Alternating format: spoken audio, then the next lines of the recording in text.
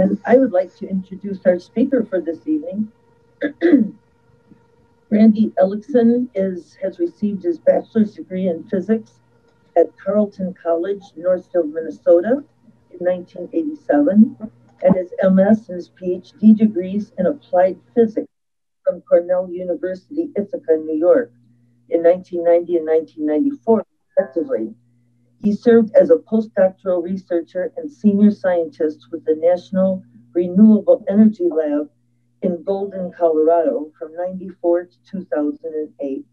He is a professor of physics and a member of the Wright Center for Voltaics, Innovation, and Commercialization at the University of Toledo.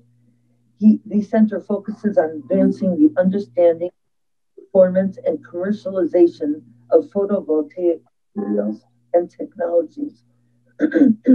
He has just recently received a $12.5 million grant to continue his work at the University of Toledo. So we are very proud to have him here.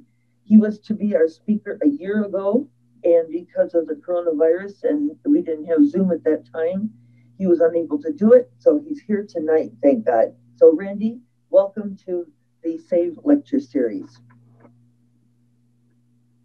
Thank you very much, Sister Rosine and John and David for that kind introduction. I'm going to go ahead and share my screen and start my slideshow, and then I'll have to just swap the display.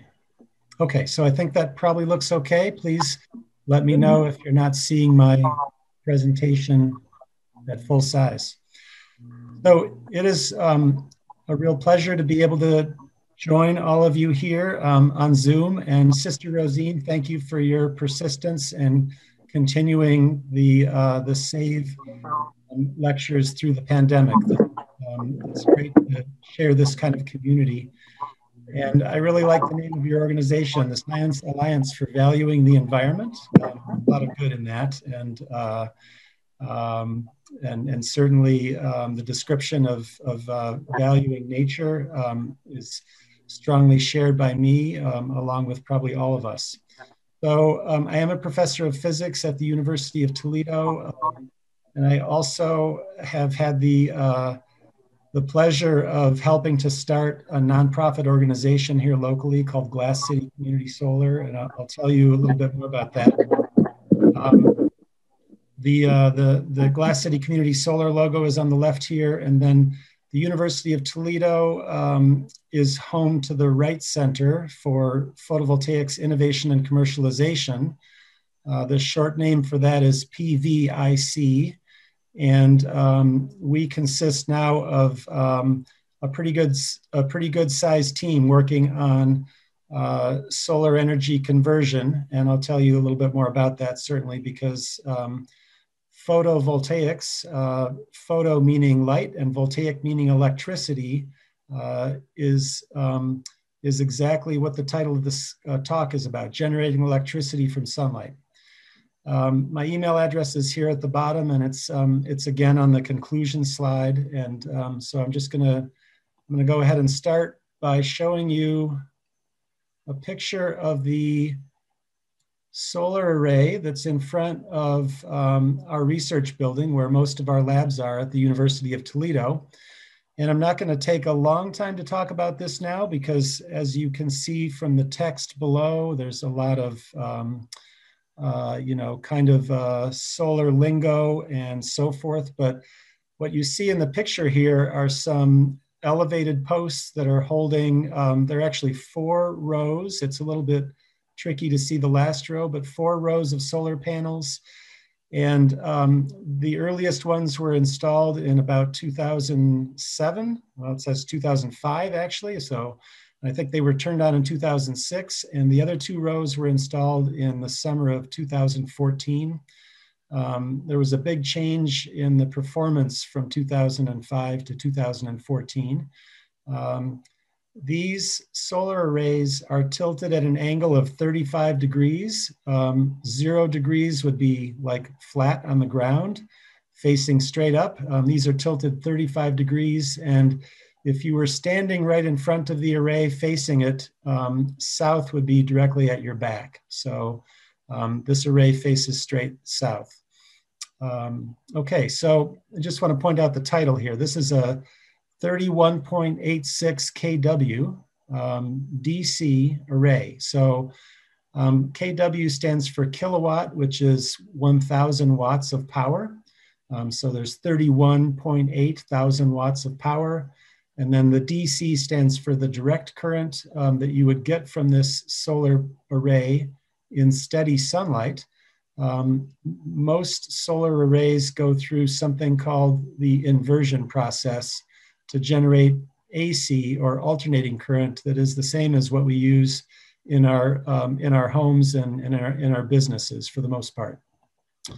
Okay, so let's talk a little bit about energy, and energy really is all around us. You have evidence of it. Your computer is using energy to process the video and present it to you. You're hearing the sound from your speakers. That's a form of energy as well. One of the people from history who I think about when I think about energy is this gentleman I'm sure you recognize, Albert Einstein, whose most famous equation is the energy mass equivalence equation.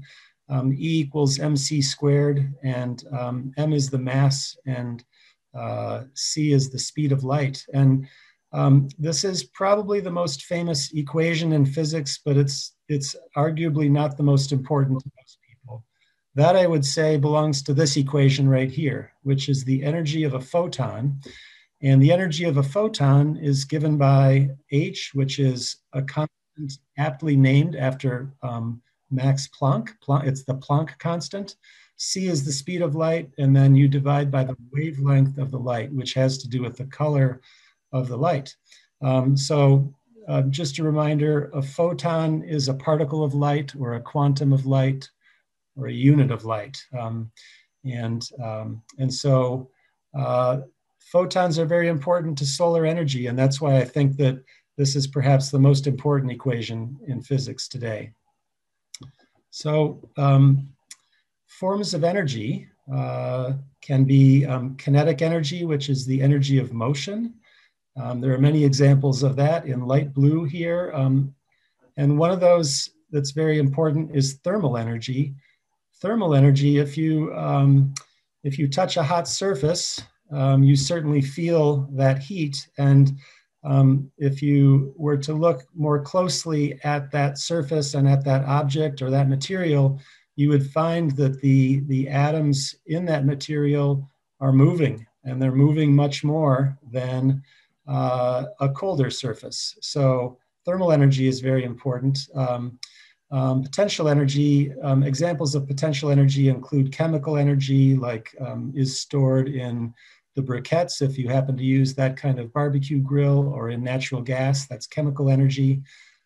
Nuclear energy and gravitational energy are all forms of stored energy. Sound energy is the energy that we can hear, has to do with the vibrations in gases and air. And then light energy, which is, of course, the subject of our talk today primarily, and that's the energy that our eyes can detect. More scientifically, light can be referred to as radiant energy. And if, for example, you're close to a fire that may have glowing embers, and you hold your hand towards the embers, you can feel the heat. That's radiant energy, primarily coming to your hand. I do want to mention that thermal energy is pretty interesting because it is effectively the lowest form of energy, in the sense that all other forms of energy tend to end up as thermal energy. So that's true for the light in your room, the motion from your fan that's moving the air, all of that energy that's being consumed, primarily from electricity in this case, turns into heat with essentially 100% efficiency. So thermal energy is where most energy ends up. That's the form most energy ends up. And it's difficult to convert thermal energy back to other forms of energy. Not impossible, it's just not very efficient usually. Okay, so here's a little bit of science here, talking about energy and power. And I give this, this slide is presented to physics students sometimes, but I think it's useful to try to distinguish between the meanings of energy and power. And you'll see here there's a column in the table labeled standard international units. So that's fancy, jargon for what are the official units of energy, and that's the joule. And for power, it's watts. So for some of us, watts is more familiar. If it seemed like it was especially familiar when there were incandescent light bulbs around, because we all knew that, if you had a 25 watt bulb versus a 100 watt bulb, there was a very big difference in the output of the power, but also in terms of the risk that you posed if you were trying to change it while it was still hot or take it out while it was still hot. So in everyday life, the best units of energy in everyday life, especially with regard to electricity, are kilowatt hours. And that's what you would see on your electric bill from Toledo Edison. And you pay for the energy that you use, as I'll mention again in a minute. So in this box down here is the formal definition for energy, which is the capacity to do work. So one example of that is that if there's a cup of water on my desk, and if I'm lifting that up, I'm expending some energy to lift it up, and now it has gravitational potential energy, which I will not demonstrate at this time. I will set it back down, but if I dropped it, of course, it would move rapidly towards the desktop again. So power is just the rate at which the work is done, or the rate at which the energy is being converted or consumed. So if you think about a toaster, that's a good benchmark for power, because a toaster, when it's on and its elements are glowing so that it can toast the bread, uses on the order of 1,000 watts, which is 1 kilowatt, abbreviated kW. If you run that toaster for an hour, you use 1 kilowatt hour of electrical energy, which costs somewhere around a dime. And it's the same as a 100 watt light bulb left on for 10 hours, because 100 watts times 10 hours is 1,000 watt hours, the same as 1 kilowatt hour of energy for a toaster. A computer, for example, might use about 50 watts. If you left it on for a year, you would multiply 50 watts times the number of hours in a year, and you would come up with 438 kilowatt hours. Now that's kind of a lot of energy, because for an energy efficient home, and ours is relatively energy efficient, that's not too far from the average monthly bill. So dehumidifiers, when they're on, use about 500 watts, plus or minus, depending on what mode you're in and how big it is. But that can easily run the bill up very, very high if you leave the dehumidifier on all year. Okay, so you can think about it in terms of an electric bill. You pay for the energy that you use each month, and power is the rate at which you're using energy. So power can be instantaneous. It can go up when your air conditioning is on, and way down when it's off. But you can calculate the average power, which is just the total energy divided by the total time. So when we think about energy, there is this terminology in the energy world called primary energy. Primary energy refers to the form of the energy when it is first consumed or converted. And so this is primary energy consumption for Earth. And what you'll notice here is that oil at 33% and natural gas at 24% and coal at 28% make up most of this pie. This data is from 2016.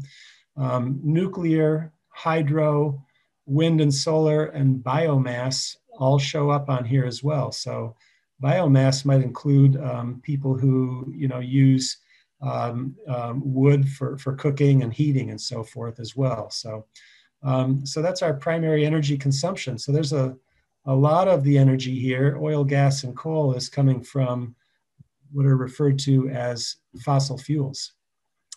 So the title says, why do we care about energy? Well, the reason we care a lot about energy now is because energy use is driving climate change. And that's a major problem, as we all are most likely aware. There's a lot of data on this slide, and what this slide is showing is the global greenhouse gas emissions by sector. And so the energy sector accounts for about 3/4 of our global greenhouse gas emission. And then if you drill down, if you look more closely at the energy, you'll see that there's 17.5% of our energy is used in buildings, 16.2% is used in transportation, and then we have a significant fraction of energy that's used in industry. And so a lot of these forms of energy right here, we can imagine supplying with other methods besides burning fossil fuels, like wind energy and solar energy as examples. So I want to just point out the greenhouse effect, which is, we refer to the greenhouse effect as causing climate change.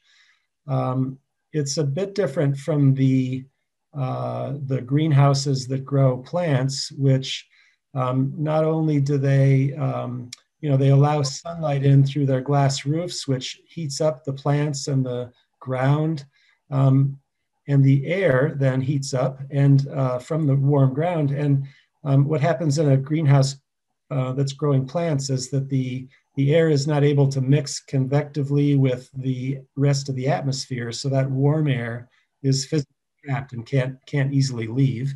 In this case, we don't have the same exact situation.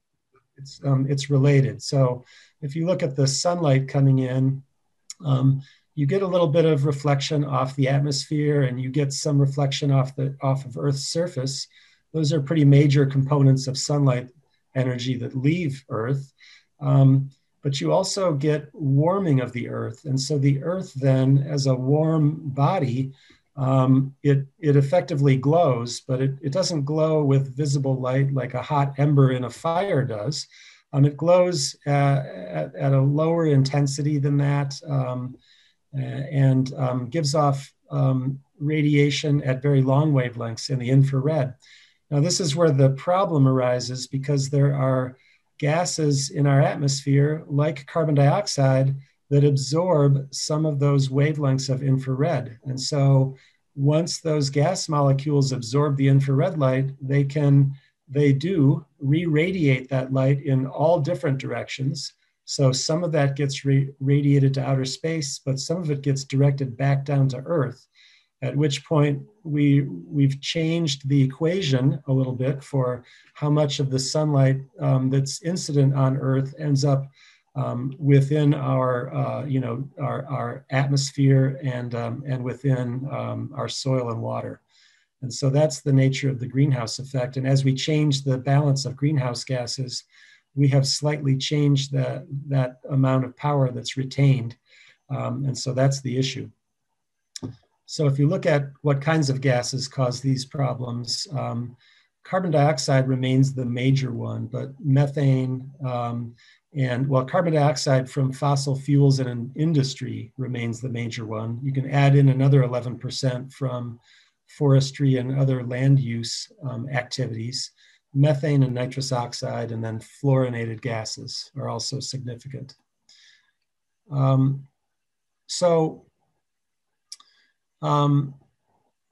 want to point out that there was a scientist named Charles David Keeling who started measuring the concentration of carbon dioxide in the atmosphere in about 1957 or 1958. In 1958, it says right there, at the Mauna Loa Observatory in Hawaii. And he started recording the data that's shown in the lower right here. And back when he first measured the concentration of carbon dioxide, it was below 320 parts per million. And now, as you can see in the green box, it's approaching 420 parts per million. So I can zoom in on that data. And one of the things you'll notice is that this curve is not really a straight line, and it's not bending in the right direction. We would like this line to be bending towards flattening and then bending down, ideally, so that we can get back to an atmosphere that behaves more like it did, much like it did before we started burning oil and coal and natural gas.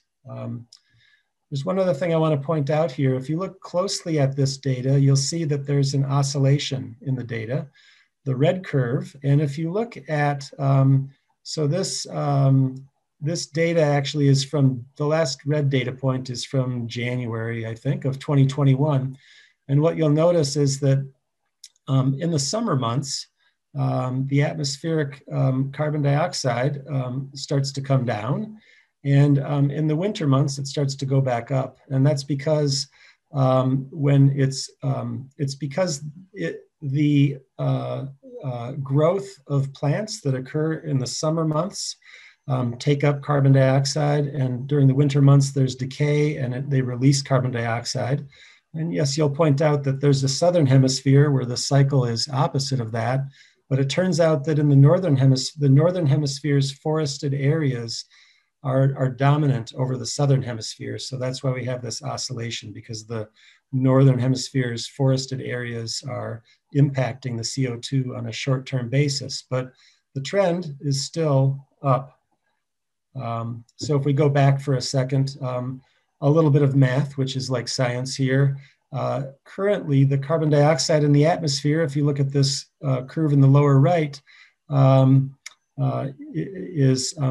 is going up, but it's going up steeper and steeper. The first step is to make this a straight line so that it's going up at a steady rate. That's step one. And step two would then be to flatten it out so that it's not going up anymore. So if we can, hopefully we can do that during our lifetimes, that would be a huge accomplishment, but it's not happening yet. Step three, of course, would be to be able to return it back to its levels at or below 300 parts per million. If we look at the historic concentration of carbon dioxide in the atmosphere, we can do that back for 400,000 years using ice cores. And what we see is that the CO2 levels were oscillating between roughly 200 and 300 parts per million. And now we're at about 420 parts per million. So we're really putting an instantaneous spike on this curve and changing the situation much more rapidly than it has ever changed naturally.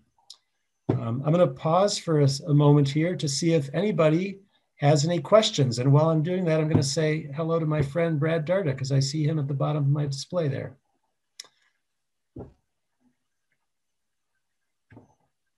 And if nobody has any questions, I'm going to go on in just a moment. I got a question. Okay, Tim. At the very beginning, you mentioned the 4 solar panels there, that it was DC, and most of our current is using AC.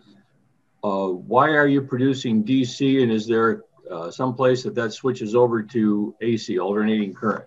Yes, Tim, thank you very much. That's a great question. So the reason it's producing current is because the technology that the semiconductor solar panels produce power that is proportional to the intensity of the light. And so the sunlight is not alternating or fluctuating on a short time scale. And so therefore the power from the solar panels is also pretty steady on the shorter time scales. And yes, we do. We use, we connect the output from that solar array into a device called an inverter that now with about 98% efficiency, power from DC to AC, so that it matches our grid, and you can plug it into your into your circuit panel, metaphorically speaking. So yeah, gotcha. Thank you. Thank you. All right, I'm going to continue. So I'm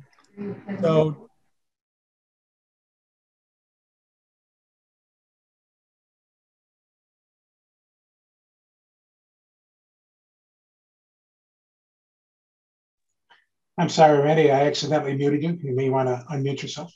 Okay, so I'm not sure. I'll just start over. So terawatt is 1,000,000 times 1,000,000 watts. 10 to the 12 for those of you who are okay with exponents. Right now we've got 7.85 billion people on Earth. I still like this cartoon that is making the point. This was in USA Today in 2009. It's making the point that there really is no downside to striving for clean energy. And the source of the clean energy that I'm talking about is the sun, which that's kind of a mesmerizing image right there. Our own fusion reactor, 93 million miles away. I'm not able to advance my slide. Let me see here. There we go. All right, so how much energy do we need, or how much power do we need?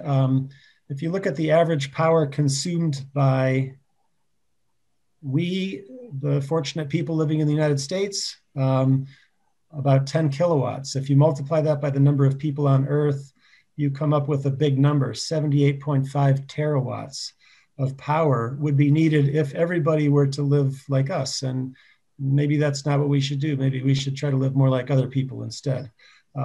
If you look at the global average power per person, it's 2.4 kilowatts, or about 1/4 of what we consume here in the United States.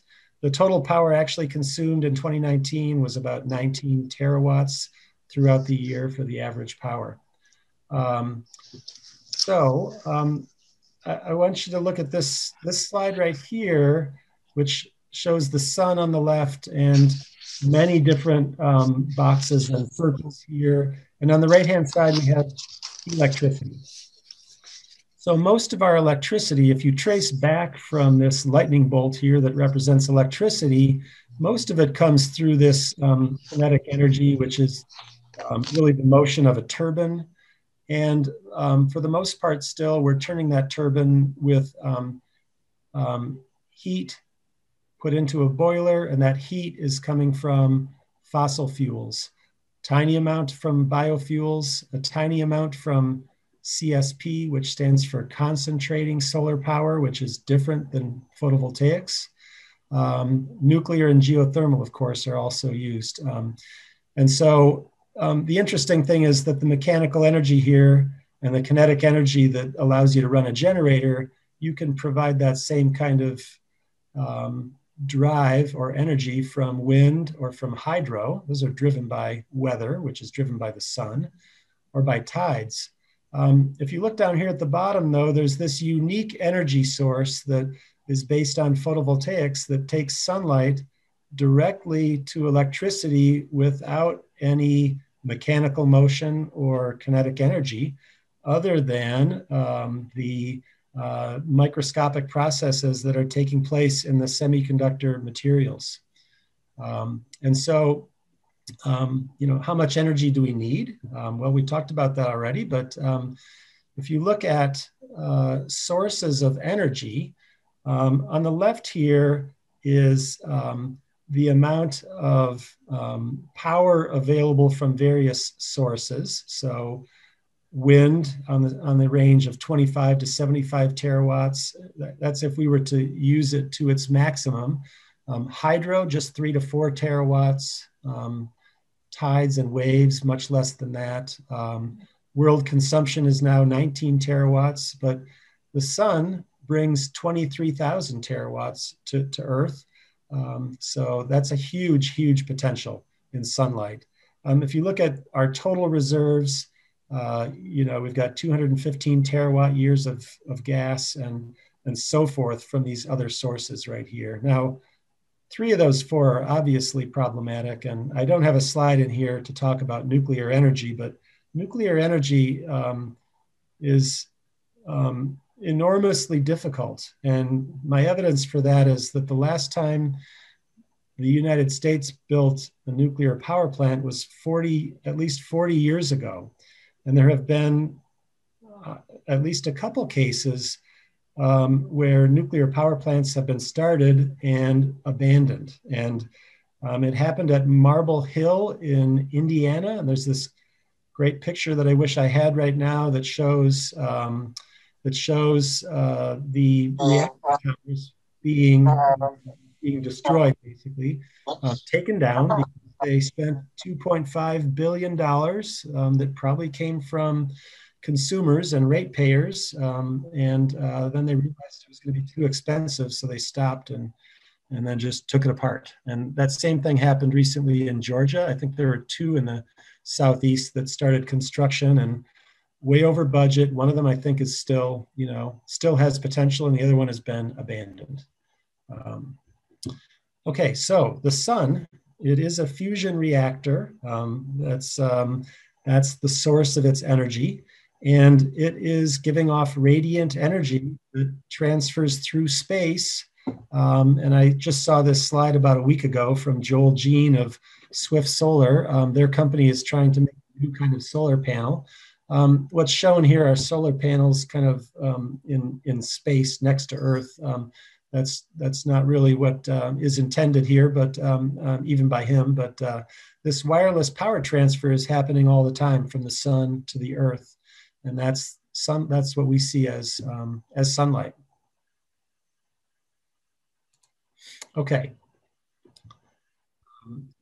So this is the solar radiation spectrum. So a bit more science here. And what you see on the vertical axis is called spectral irradiance. And it's really just the amount of power in the sunlight per unit area. So this meter squared is about 1 yard squared, for those of you who are more familiar with feet and yards than you are with meters.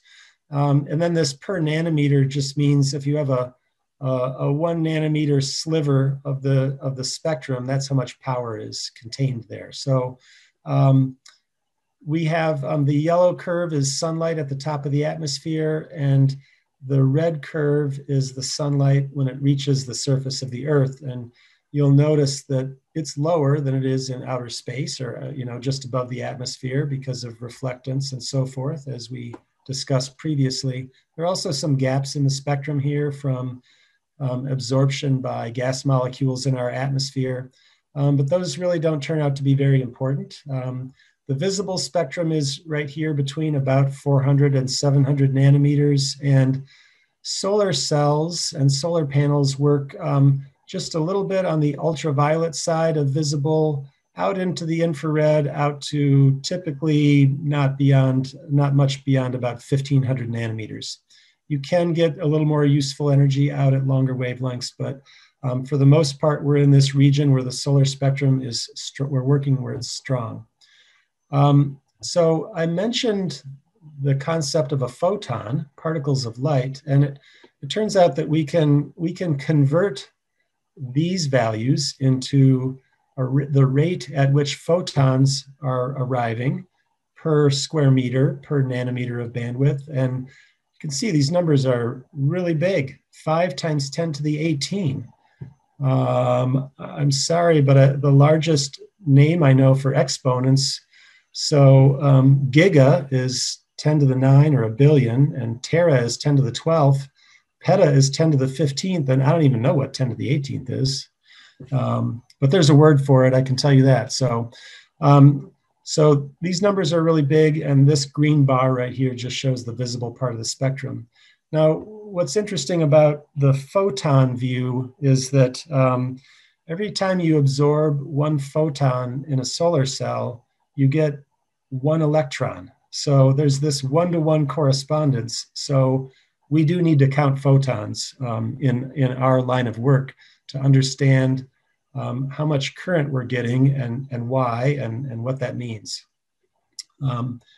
Here's a map of the United States, including Hawaii and Alaska. And what this is it's a measure of how much solar energy we get, depending on where we are in the country. And it's averaged over the full year. And it's basically, it's for a solar panel that's pointed optimally towards the sun. And you can see, so we're over here in Toledo, this kind of light green, so we're around 4.0. And that measure is kilowatt hours of sunlight energy per square meter per day. So that's an average. And on a sunny day in Toledo, the best days will be well above 7 kilowatt hours per square meter per day. And then we have some days where we're below 1. But you can see, of course, the southwestern United States is a hot spot for solar energy, and Alaska not so much. But when you look at Alaska and compare it to Germany, Germany has a lot of solar installed. Germany's more like Alaska than it is like Arizona. So, okay. You know, there are a couple stars on the map here. One's for Toledo, Ohio, and one's for Golden, Colorado, where I used to work at the National Renewable Energy Lab. And so you can see they're different by 25%. So they have an advantage over Toledo when it comes to capturing energy from solar panels and solar arrays. That doesn't mean it's not a good idea here, and it doesn't mean that you can't make it pay. Okay, so this is a simplistic introduction to a solar cell. We know that solar cells need to absorb sunlight efficiently, because if you don't absorb the sunlight, then you can't convert it into electricity. Every photon that's absorbed generates 1 electron, and you can see in this zoomed photo here that the photons come in, they generate electrons, and a positively charged conceptual particle called a hole. And a solar cell then will separate these and send electrons out only one side and holes out the other side. And that represents a current.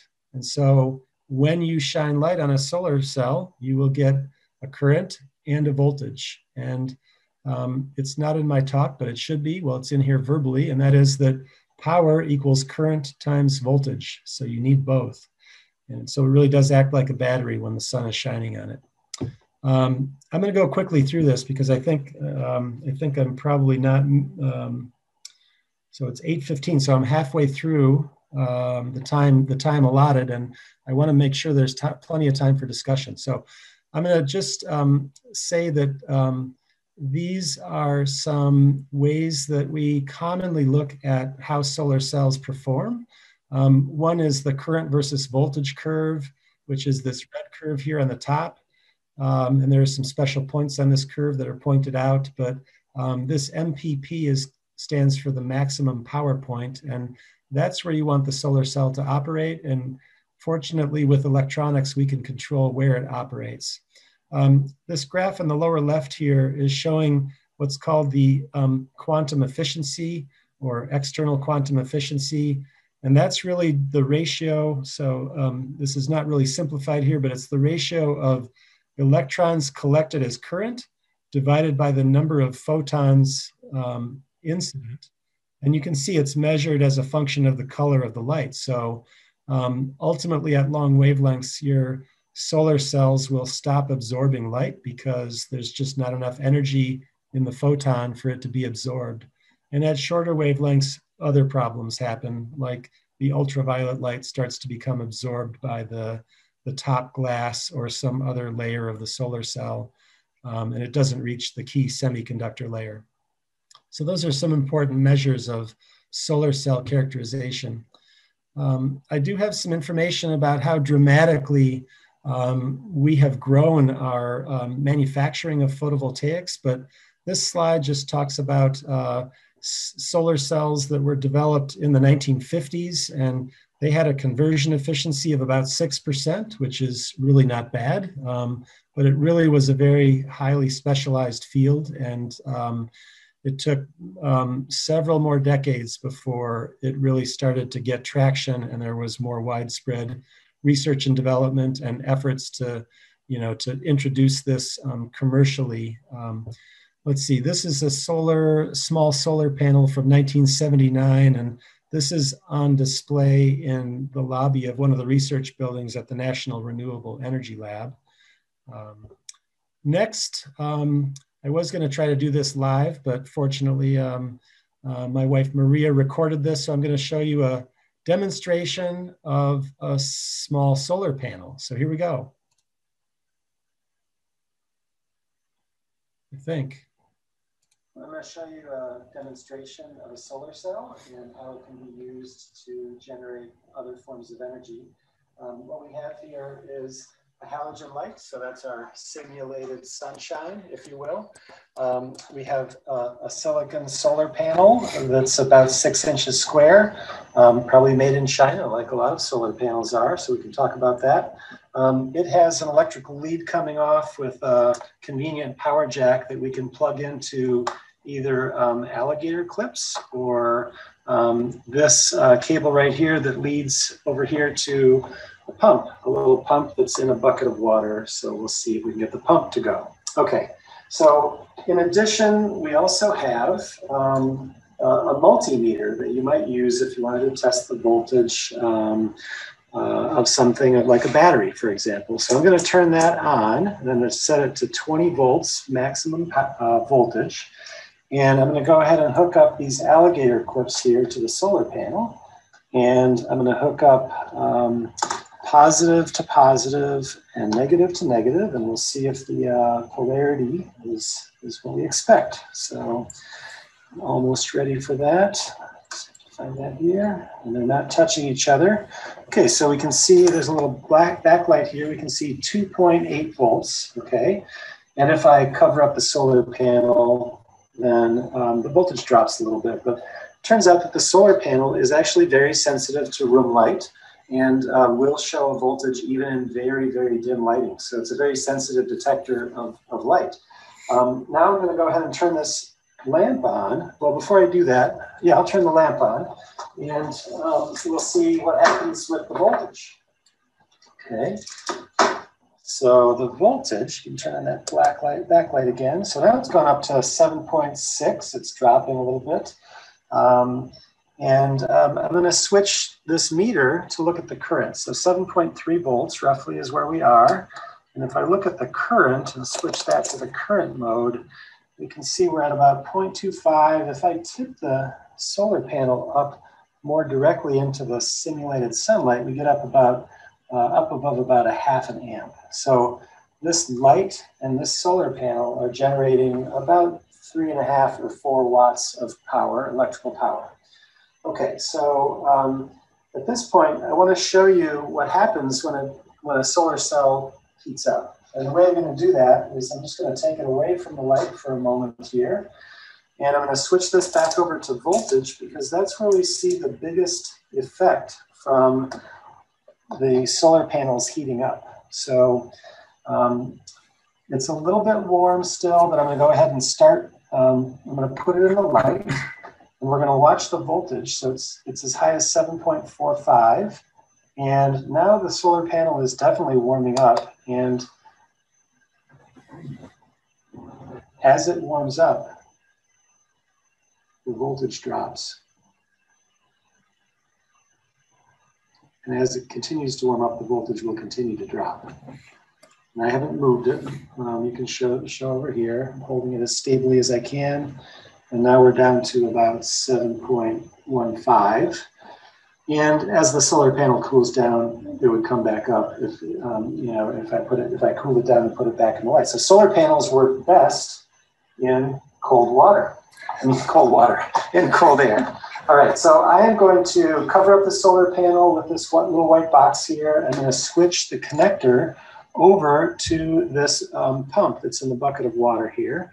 And I'm going to go ahead and uncover the solar panel now and see if we don't get some action here. So now we're converting energy that comes from the power plant, right? So we're burning coal, natural gas, there's some nuclear mixed in, other forms of energy, and we generate electricity at the power plant.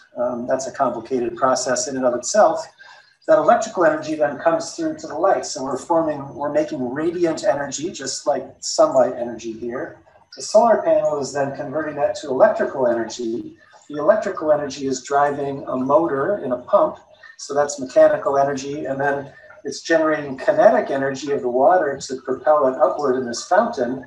And then the water gains potential energy and falls back to the ground, or falls back to the surface of the water. And then you can listen to it as well. So you can hear it splashing. So there's sound energy here as well. So ultimately, all the energy that we see here is turning into heat. So, okay, that's it.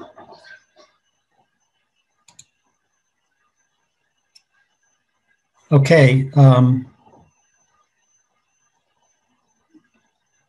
Any questions?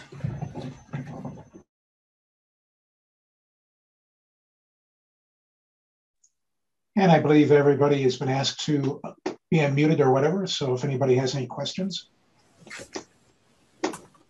I've got a question, Randy. Can you hear me? I can. Okay. So you were mentioning the total available theoretical capacity, solar capacity is 23 terawatts, I believe, or some such. Yes. And so if we were able to capture that entire amount of sunlight, I mean, is that everything? Does that leave the planet dark if we do that? I mean, or is that just a theoretical number that uses all sort of the available usable space to collect solar?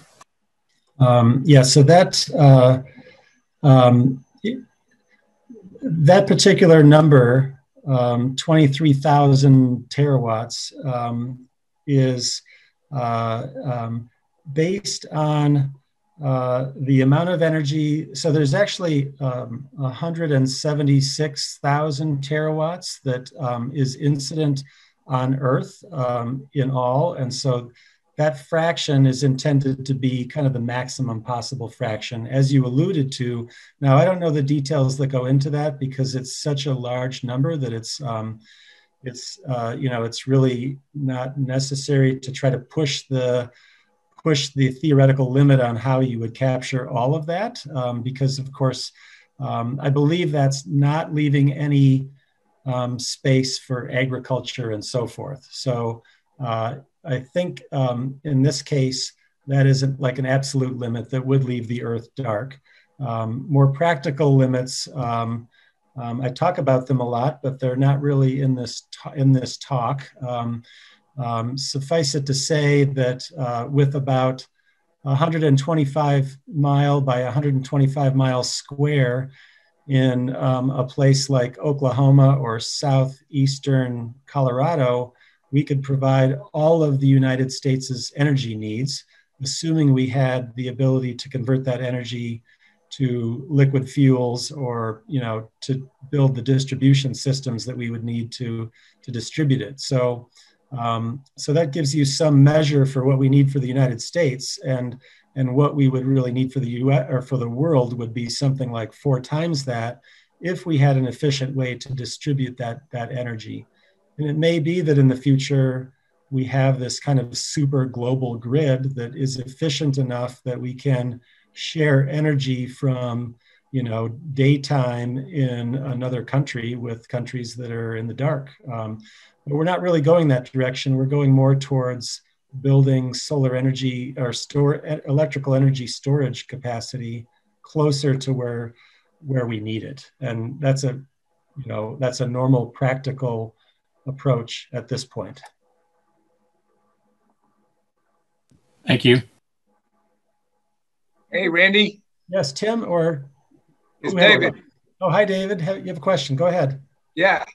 So I remember from class that there was a theoretical maximum efficiency for wind turbines around 50%, I think. But I don't remember if there was a maximum theoretical efficiency for solar conversion. Is there? And what is it? Yes, there is. That's a very good memory you have of Betz's law for wind energy conversion. It's, I think, 59%. And for a solar cell, it depends on how complex the solar cell is, but for a, let's call it a simple single absorber solar cell, like the silicon panels that you would normally see right now on a solar farm or a roadside or a rooftop, the maximum theoretical conversion efficiency is about 32 or 33%. The record conversion efficiency for silicon is on the order of 26 or 27%. And it's difficult to keep pushing that up, but I'll talk about how people are trying to other strategies to develop higher efficiencies. Tim, did you have a question? Well, I did. If somebody else doesn't, this is my second question. So I have one. Go ahead. Can you shed some light on the appropriate thing to do in the Ohio legislature related to our Davis-Besse plant?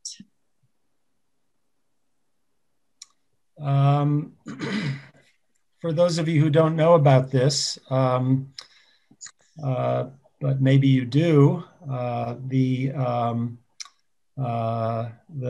the State House Majority Leader was arrested for fraud or embezzlement or some inappropriate use of funds.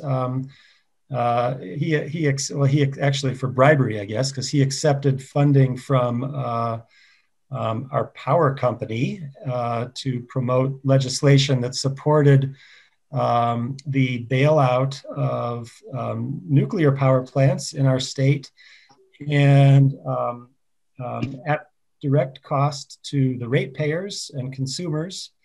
And at the same time, they doubled down and took steps to cancel our renewable energy priorities that we've had in place for a long time here. So it's a very good question. What to do about that? I think, continue to make sure that your voice is heard with your own representatives, of course, but beyond that, I think that it's urgent for the state of Ohio to become more involved in the Public Utilities Commission of Ohio, PUCO, because really, in my opinion, they're not serving the consumer's best interests, and they're not serving the consumer's desires. They are paying much more attention to the investor-owned utilities, and that is costing us. That's costing us in terms of our ability to support a growing industry, to transition towards an industry where jobs are increasing instead of decreasing in number. And it's costing us in terms of our environment because it's slowing down our transition to cleaner energy that is in fact now as cheap as fossil fuel energy by many measures in many parts of the world. And Ohio is home to the United States' largest PV manufacturer, First Solar. And so Ohio should get it going here and start embracing the future rather than trying to deny it. Unfortunately, that's not what we're seeing. So University of Toledo is working hard to do as much as we can to promote the continued growth of solar energy. So maybe I'll just continue with my talk and tell you a little bit more about where we are on that. So this is an example of a monocrystalline silicon module. It's much like the ones you would see in most of the big solar farms in the world. Most rooftop arrays use this kind of technology also. Each of these wafers is about 150 to 200 microns thick. They are very high efficiency. Modules can be as high as 21 or 22% efficient. First Solar it was started here in Perrysburg, Ohio. Its headquarters are now in Tempe, Arizona, but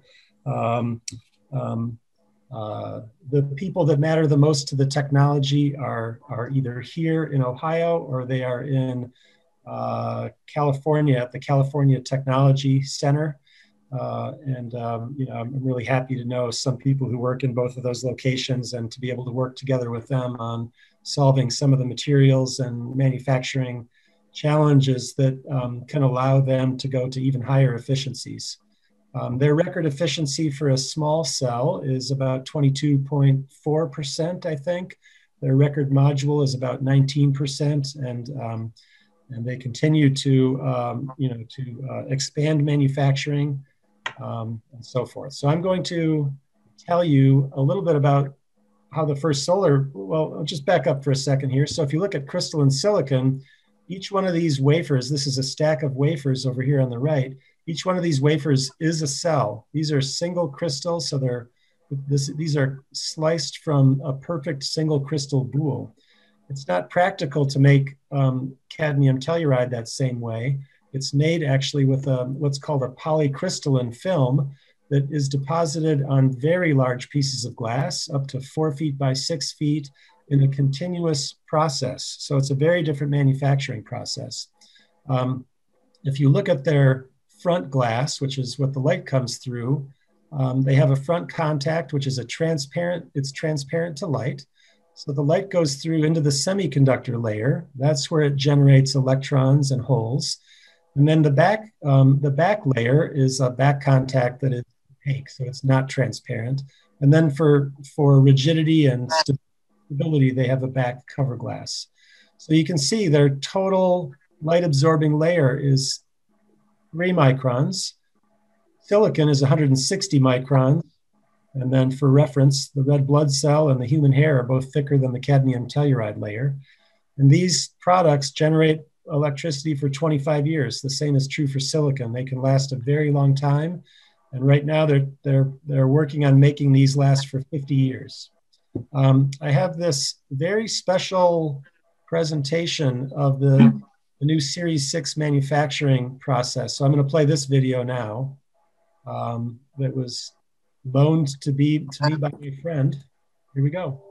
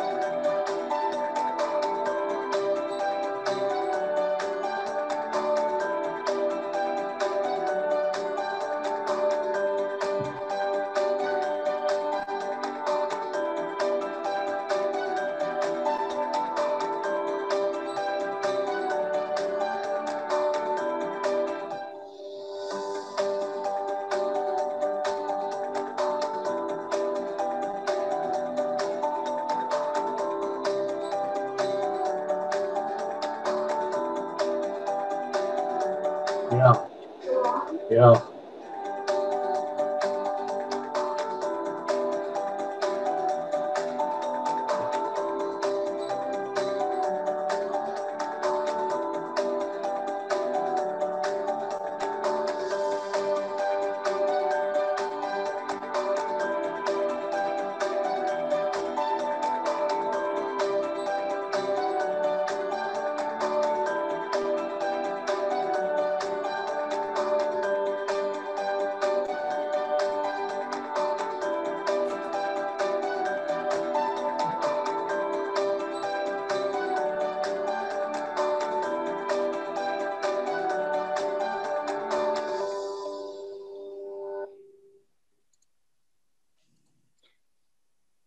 Okay, I'm going to skip one slide there. And I just wanted to show for the 31.86 kilowatt array that's in front of our building, a couple of students, one undergraduate and one high school student, built this nice monitoring system.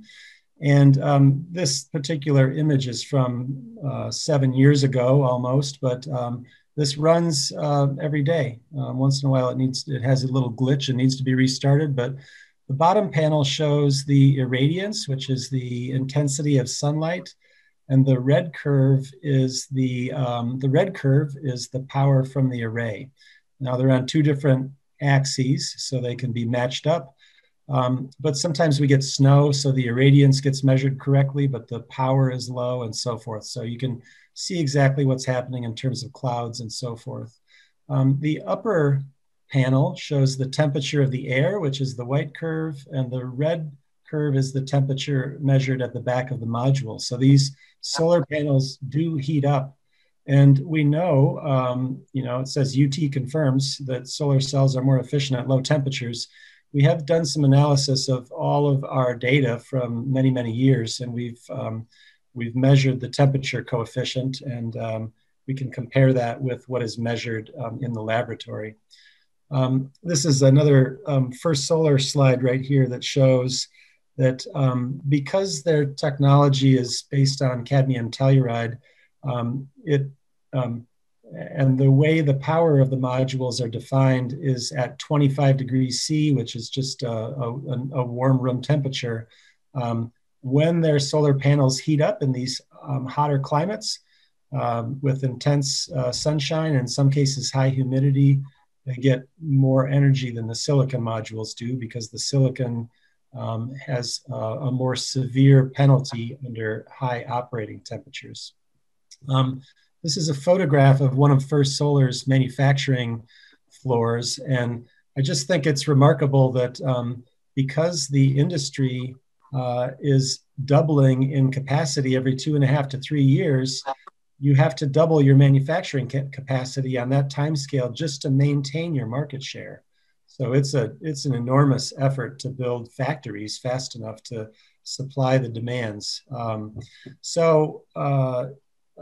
There's a note down here at the bottom. I need to move a little more quickly because I want to make sure there's time for discussion. But these slides will be available, I guess, or the talk will be available ultimately. Perovskite is a new technology that was really discovered in about 2008, 2009 by this gentleman right here, this Japanese man, Tsutomu Miyasaka. And I didn't really have a chance to do more than say hello to him, but this is at a conference in Switzerland where he's talking with a couple of student scientists from the lab where I was very fortunate to be on sabbatical. And so this guy developed perovskites, and these guys actually, and their group were doing really excellent work at making high efficiency cells. I'm going to skip past this. We'll have time for questions at the end. I'm actually, unfortunately, going to have to probably move pretty quickly through this, but I want to talk about a little bit about the carbon intensity of, one home, our home here in Ohio. This is our electric energy use. It has the yearly total down here, 4,407 kilowatt hours. We also have natural gas for heat in our home, so we have a boiler. And if you look at the electrical energy and the gas energy that we use, and you convert them all to kilowatt hours equivalent, what we see here is that our average electrical power used by our house for everything electrical is about 500 watts. So that's on average.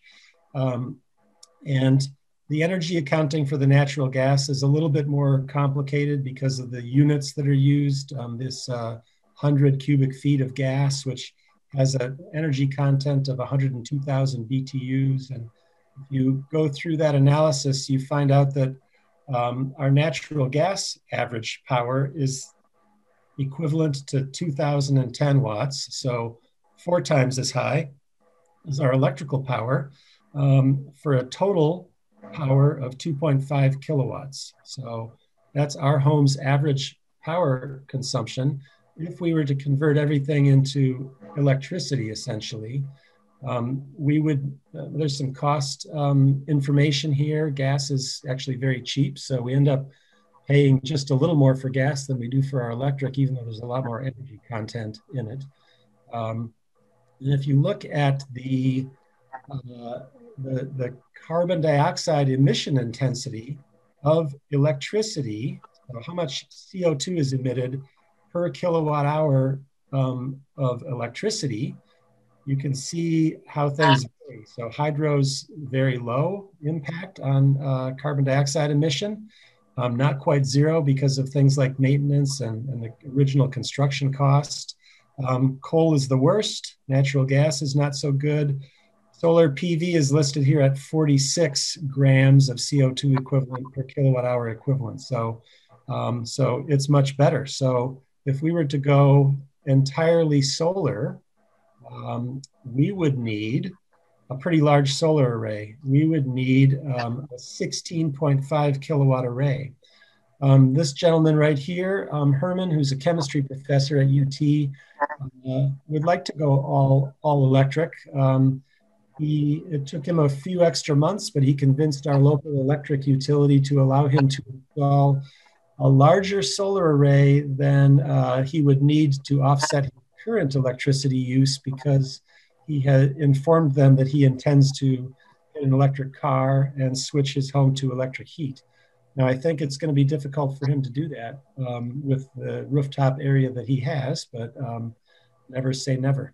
So, okay, so if we look at what's been happening globally in solar photovoltaics installations, this is the cumulative or the overall capacity of power that's installed. And what we see here is that it's growing at a very fast rate. So it turns out that our average annual growth is about 34% for the last 11 years, and more than 125 gigawatts of PV was installed in 2020. For reference, Davis-Besse, that nuclear power plant, is about 0.9 gigawatts of power.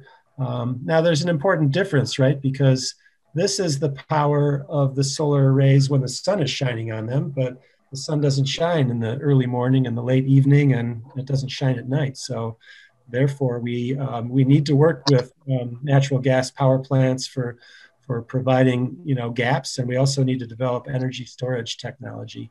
If you look at the same data on a logarithmic scale here, which changes by factors of 10 on this y-axis, you'll see that the rate at which we're growing is starting to slow a little bit, and it will eventually level off at some point in the future. We don't know exactly when. With regard to wind energy, which is the blue bars here, what we see is that we're at a point now where solar has just surpassed wind in cumulative installation capacity.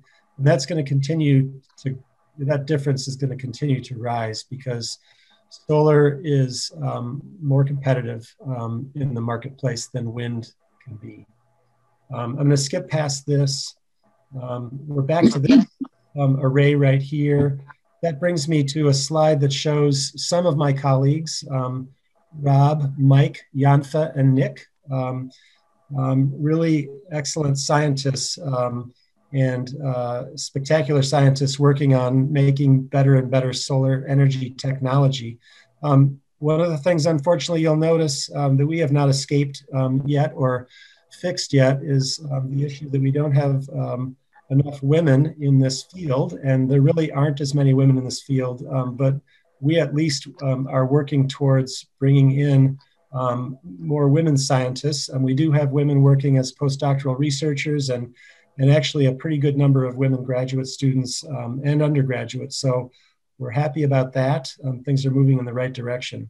I just did a little animation that shows the University of Toledo shield with green leaves instead of yellow, but they really won't let me change that. So I can just do it unofficially here. So a couple trends that I want to point out in research and development, and one of those is bifacial modules that work with the smaller amount of light that comes from the ground and hits the back of the solar panel. And the other one is tandem solar cells. David Gray asked about the maximum theoretical efficiency for a solar cell. Well, if you just have one type of absorber instead of two, that's about 33%. But if you go to two different absorbers where the first one harvests the higher energy photons in the blue and part of the green, and the lower energy that harvests the red and infrared, then you get to the point where you can start to use that energy much more efficiently. Okay, so I'm going to keep going here past the tandem solar cells and the bifacial. I'm going to just show you a little bit of the science that's happening, and then we'll stop and take time for questions because we only have about 10 minutes left. So this just shows an electron, scanning electron micrograph image, or actually this is, I guess, a TEM image of one of our solar cells. And you know, some of the science that we're working on is understanding how to make this back contact to cadmium telluride not have this downward curvature, which represents an electric field that's pointing in the wrong direction. We just recently published a paper that we think shows evidence for favorable what's called band bending at the back contact. So this is very exciting and actually has led to a record back illuminated CAD-TEL efficiency of 8%. So we're working on moving in the right direction. This is some smart grid slides that I'm going to have to skip past, but they'll be available in the talk. And we are working on smart grid technology based on the Voltron platform at the University of Toledo also. It's a ways till Halloween, but I encourage you to consider these costume ideas right here. So I want to tell you about Glass City Community Solar. So this is a nonprofit that was started really by Evan Nichols here on the right bottom, and Blaine Lusac, whose picture is not up here because he left soon after it was started, but that's not a good reason. He should still be up here. We were one of 35 teams to receive seed funding from the Department of Energy, and our goal is to install solar energy that supports the low-income community. We're really excited to be doing this work. We've had some recent success partnering with these organizations here, and with support from the Department of Energy and the Toledo Community Foundation, the Left Coast Fund, and private donors as well, some of whom may be on this call, at this talk. So we're really pleased to be able to do that. Okay, I'm going to conclude with this slide and just point out that our sustainability challenges include solving climate change, and photovoltaics is a really important piece of that puzzle. It is the primary piece of that puzzle. Costs are declining, that will continue. Decarbonizing, that means replacing fossil energy with cleaner energy, has some upfront costs, but it has these are long-lived technologies, and there's a real payback in protecting our environment and providing reliable electricity. So I'm going to stop there. So thank you very, very much. And I'm sorry we don't have more time, but at least we have, I guess, 8 minutes to talk, and maybe we can go a little bit longer. I have two questions. What is the average life of one of these solar panels? And secondly, what does one do when they have them on their roof and you have 14 inches of snow for 2 weeks? David, thank you for the question. The average life of one of these solar panels, so they're warranted typically now for 25 years, but I believe we will see that warranty go to 40 years within the next 5 years. So I think we're now making solar panels that'll last for 30 years or longer. Very good question about what to do about the snow. So I can just relay that my aunt and uncle had a ground mount array, not on the roof, but they would go out and clear the snow off of it. But it's harder to do with the rooftop. The good news is that most rooftops are sloped enough so that, and there's enough light that gets through that the solar panels will naturally heat up enough to let that snow slide off. That really does depend on the tilt angle of the panels. We're learning that because we monitor some rooftop arrays that are on flat roofs. And this has been a remarkable period of time here in our climate because we've almost lost about 2 weeks of solar energy conversion, but now we've got the warm up. So thank you, David. Thank you.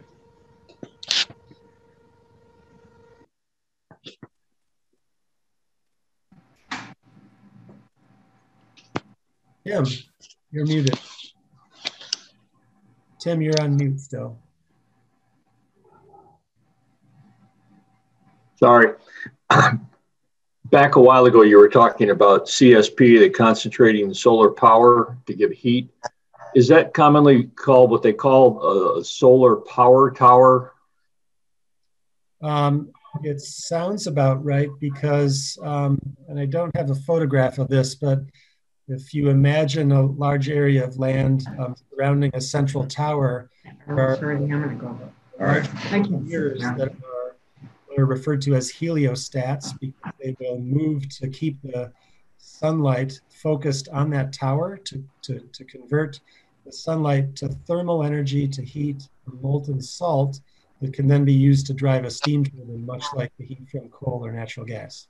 I saw one of those. I took it. It was on a trip out west heading toward Vegas from the west heading east toward Las Vegas, and saw a couple of them actually, and just a vast array. But I think that the panel, the reflectors that reflect the sun up onto that tower are on a computer to track the sun so that everything is getting the maximum into that boiler to convert, get steam to give us heat, energy, electricity, generate it, whatever they wanted to do with it.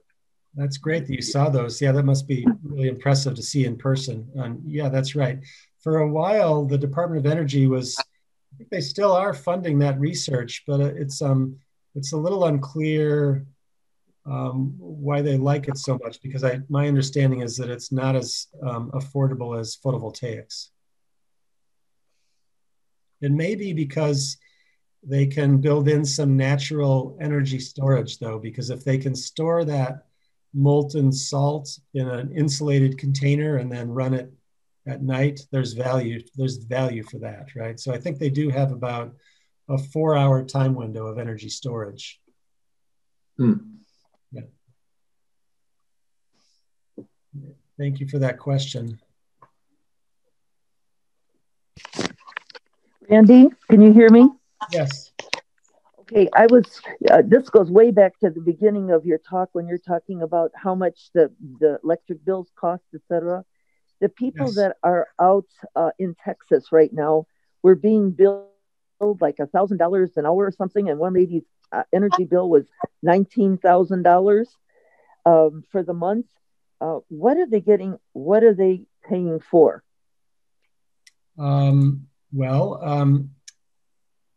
What's happened there is that Texas is a little bit unique in the sense, they're very unique in the sense that their power grid does not make interconnection with neighboring states' power grids. And so when they lost a lot of their ability to generate power, they were in a situation where the normal demand for power from all of their residents exceeded their ability to supply it. So the only way they could figure out how to accommodate this situation is to let economics run its course.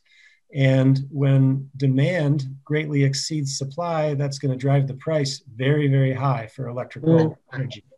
And the details of that, of course, are probably going to be pretty intensely because it's been a debacle, obviously, and a disaster. Thank you. Yeah, thank you.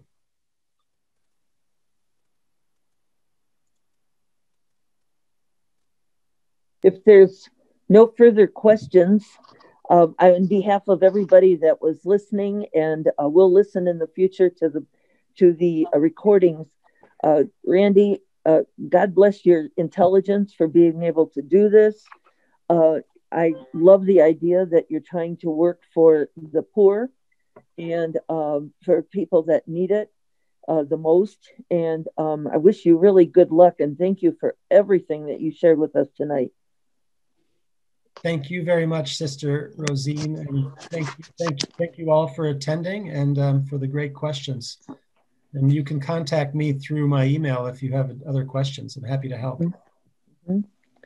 And we would also like to introduce the next lecture. John, if you want to say something. Sure, I'll be glad to. Next month, March 16th, we're going to have Dr. Arthur Dahl, one-time administrator with the United Nations Environmental Programs. He is going to be presenting from Geneva, Switzerland. Hence, instead of our normal 7:30 in the evening presentation, we're going to be moving it up to 2 o'clock in the afternoon for Art to get some sleep that night.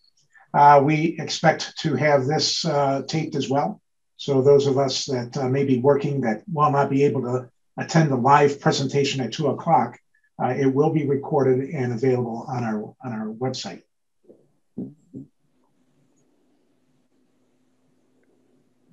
Thanks, everybody.